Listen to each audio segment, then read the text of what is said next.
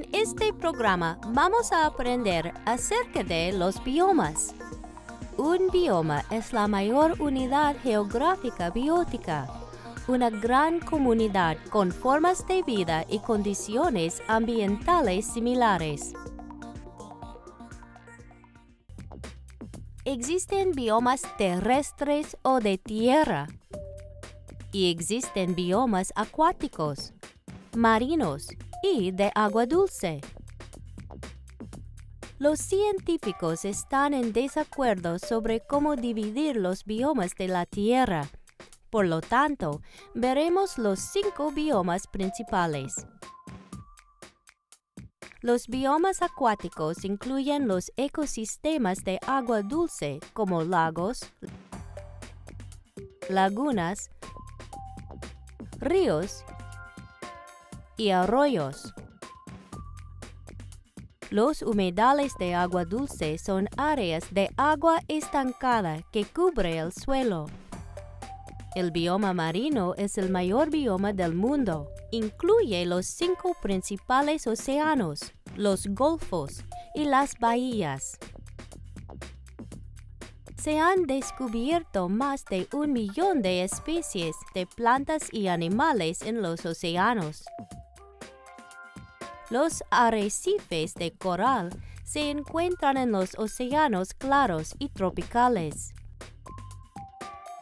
El sol es la fuente de energía de este tipo de ecosistema. Un estuario es un ecosistema donde el agua de mar se mezcla con el agua dulce. Los estuarios se encuentran a lo largo de la costa. Los biomas del desierto cubren aproximadamente el 20% de la superficie de la Tierra. Existen desiertos fríos y cálidos. Pocos animales y plantas se han adaptado a la vida seca y desértica. La Antártida es el desierto más grande del mundo, mientras que el Sahara es el desierto cálido más grande. Los biomas forestales se pueden dividir en varios ecosistemas forestales. Existen selvas tropicales que son calientes, densas y húmedas durante todo el año.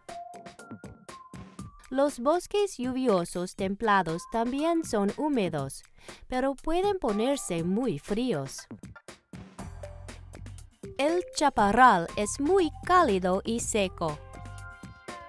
Las plantas del chaparral tienen hojas grandes y duras para retener la humedad. Los animales son principalmente del tipo de hábitat de praderas y desiertos. La taiga, también conocida como bosque de coníferas, es el mayor bioma terrestre en la Tierra. El tipo más común de árboles son los portadores de conos. Los animales que viven en la taiga se han adaptado al clima frío. Los biomas de pradera incluyen la sabana. La sabana está compuesta principalmente de pastos y algunos árboles dispersos, y una gran variedad de animales. Las plantas más importantes de las praderas templadas son los pastos.